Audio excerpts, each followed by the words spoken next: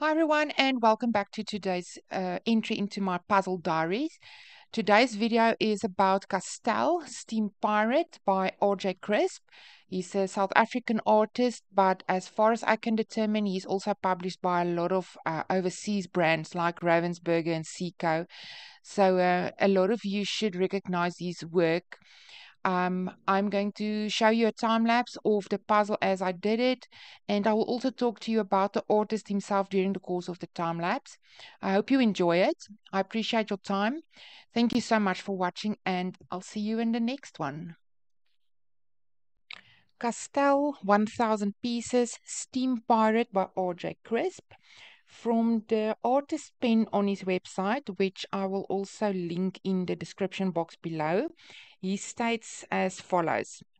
I was born in a small mining town in the heart of South Africa. During my school years, much of my time was spent practicing my craft and entertaining classmates with funny cartoons. In grade 8, I illustrated my first comic strip book.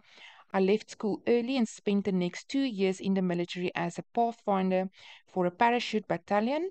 Afterwards, I backpacked across Europe and around the Mediterranean for several years, where I met my wife, Elliot, my compass north.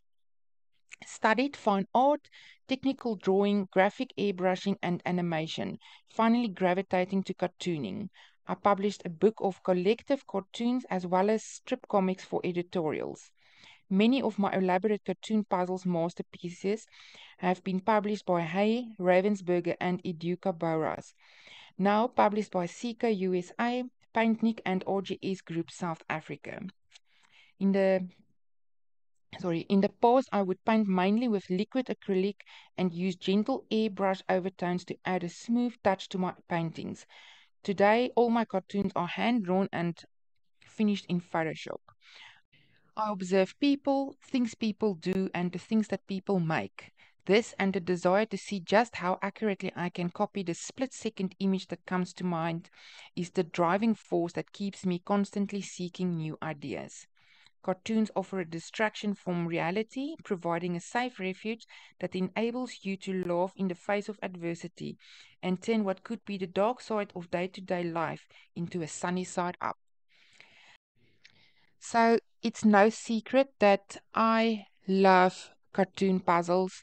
I love Jan van Harsens. I love Washji. I love R.J. Crisp. He's definitely one of my favorite cartoon artists, and I will be looking out for more of his artwork in the future. I hope you enjoyed it as much. Thank you so much for watching.